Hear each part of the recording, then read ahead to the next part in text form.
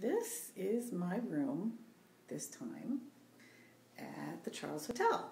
I was upgraded to a Boston suite, and John is in here. So this is the one bathroom right off the living room because I have a living room now. And there's John. Say hi, John. Hello. Yeah. And I have this lovely sitting room. Look at this. We need to have a party. There's a drawer, but not just the drawer. There's a thing. Oh, wow. A thing. It's like a to put stuff on. thing for stuff. Wow. Do I have to get stuff to put the thing and put on the thing? Do you think they'd miss this If you stole it and took it home? I I don't know. It'd be interesting to see how you got it out of here. So and then I have two TVs. Ceramic, pots on the floor. Oh, they look French, kind of. They do have that. That color is sort of French.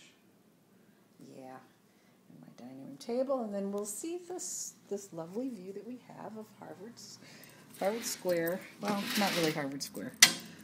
Almost. Charlie's Kitchen, though. Yeah. Well, what more do I need? Da-da-da.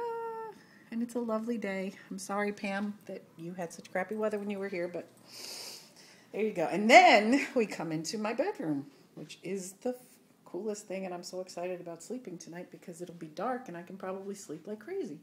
So we have my lovely king-size bed, which I end up getting lost in. And then I have a beautiful mirror. Look at that. And another TV. Ta-da! And then the bathroom. This is the master bathroom with two sinks. Oh, and I forgot. I have to put on the TV that's in the mirror. Hold on. There, see? There's a TV in the mirror. How cool is that? On the Weather Channel. Oh, that's good to know. And then we have a tub. A nice big tub. I don't think it's Whirlpool, though, which is kind of disappointing, but I'll survive. And then in here, we have another bathroom, or another toilet, with a phone. So, in case anything important happens, and my own little shower stall. So, John and I are talking about me actually moving in here, because this is probably at least as big as my apartment. But, yeah. Did you explain this is the share room? Oh, no, I didn't. Okay. John says when he worked here, he was pretty sure that this is the type of room that Cher had. Nope, I can't see with the dark.